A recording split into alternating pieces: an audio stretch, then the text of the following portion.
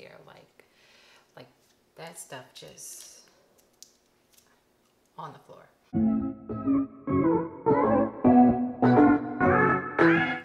Hey guys, it's Chris over at Crystal's Hair Lounge. I'm coming at you with another video today. My channel is all about healthy hair, having hydrated hair, beauty, and a little bit of fashion. So today I'm going to be doing a story time where I melted my client's hair, like that stuff just on the floor. So if you're interested in watching this video, stay tuned. Also, go ahead and subscribe, hit the notification bell so you always know when I'm dropping a new video. All my current subscribers, welcome back. Love you guys. Mwah. All right, let's get into it. So if you hear my 3-year-old talking, she is my producer today, so you might hear her voice. So, I'm sorry, she said she's a princess. Okay. So after hair school, I ended up working in a salon in Atlanta, in like perimeter area, and I had experience with like color and some color corrections and stuff, but I was still new to everything. So I got the job there because I was like, okay, I'll have high foot traffic. I can start building my clientele. Like, all right, perfect. Bet this is gonna be it. What I didn't know was how to conduct a proper consultation. So I had a client who wanted to get some highlights, and her hair was like a brown color. So I was like, okay, is this your natural hair color? She said yes. Okay, as a stylist, no, not is this your natural color. Is this virgin hair is what I should have asked. She said, yeah, it's her natural color. I said, okay, well, when's the last time you colored your hair? She was like, oh, it's been a while ago. So for me, a while ago in hair colors, like 2-3 years and beyond. To some people, it could be 2 weeks ago. So I'll get into what actually a long time ago was for her. So I'm like, okay, I'm like, all right, I can't guarantee results because, we have to lift it. That salon, you don't really get a chance to do like test strands like that. You don't really control your own schedule. It was commission salon. I got to a point where I was commissioned because you're hourly until you're commissioned. So I'm like, all right, I got this. I'm just foiling away using all my little techniques that I have learned. And I go to check the foil and it's like red. I'm like, why the heck is her hair red? So I'm like, miss, did you color your hair red at some point? And by where it was, I could tell like that it only had like maybe 2 inches of growth. So this is her hair.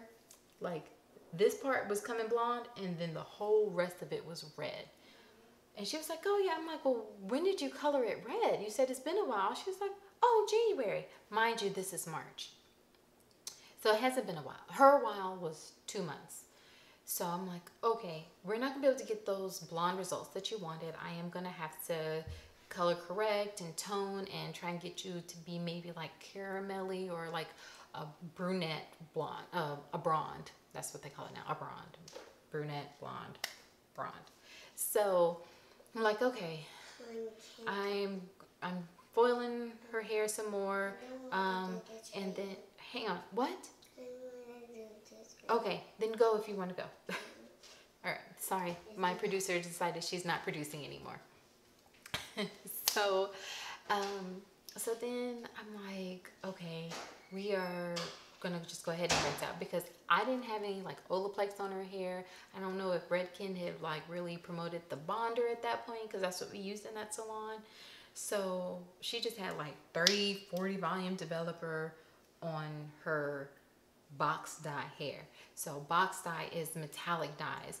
Does not like to interact very well with lightener. I've seen it smoke, and then shortly I found how it melts. So I take her to the bowl, rinsing her out, and I'm like, okay, I'm just gonna tone it. I can see like it's like a mushy, and like I'm doing like this, and it's just like just stretching, and then like stuck to my fingers, and I was like,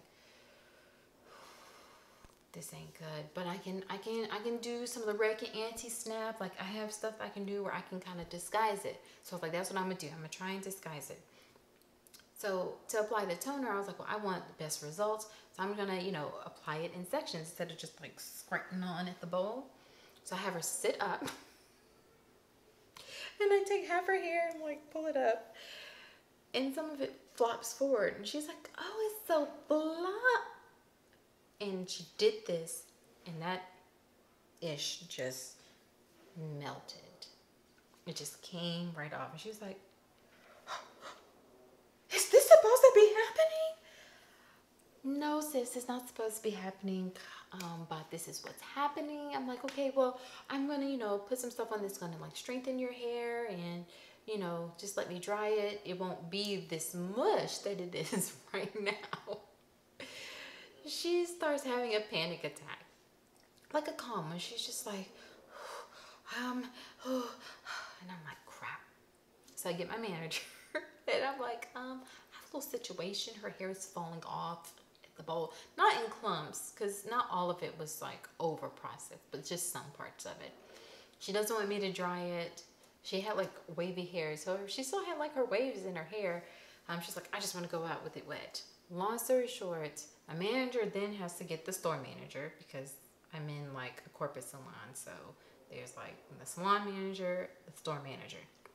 Get the store manager.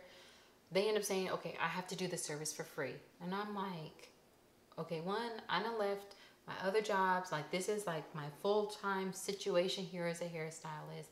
And I got to do like this commission, what is going to be like really good.